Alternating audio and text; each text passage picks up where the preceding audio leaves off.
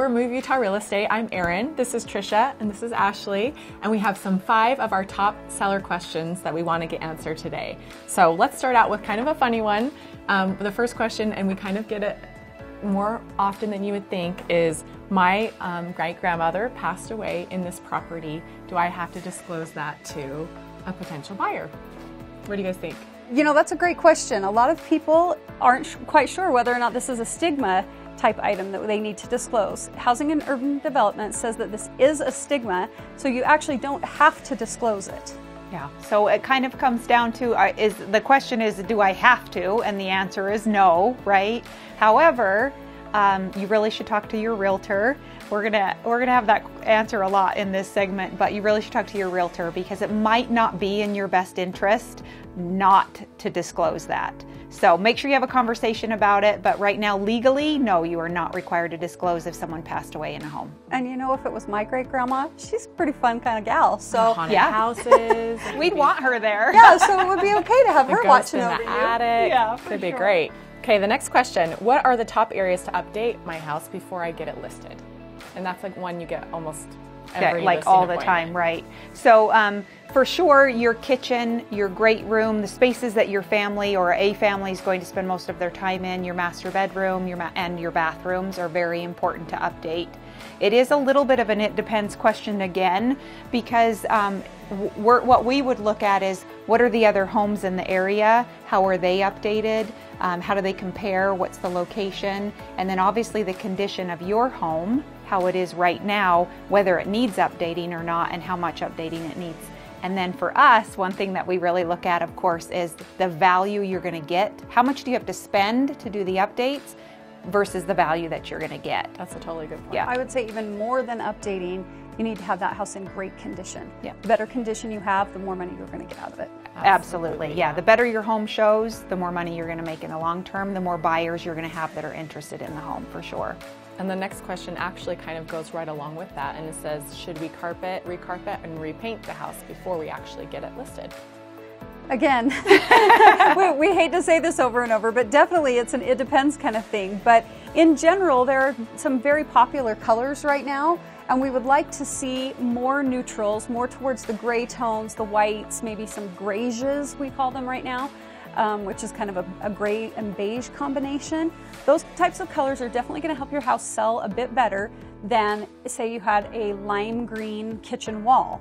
Something like that, and we may ask you to update that. Yeah, for sure. And the question to carpet is if your carpet is damaged or in really bad condition, it's got maybe big stains or holes in it. For sure, if you update that, it's going to make a big difference in how your home shows. And that's really what we're analyzing when we come in. We do a thing called a room by room review where we come into a potential seller's home and we look room by room to make suggestions that make sense for the seller and what they can do. But that's what we're looking for, is what can we do to make the house show its very best? Because again, the way a house shows is going to make a difference in the offers that you get and how many that you get.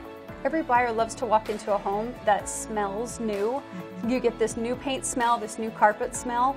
Well, that's always going to be a bit of a help. For sure. And we actually have a term for, if you live in a home, it's something called nose blind, which means that you don't always smell your own home.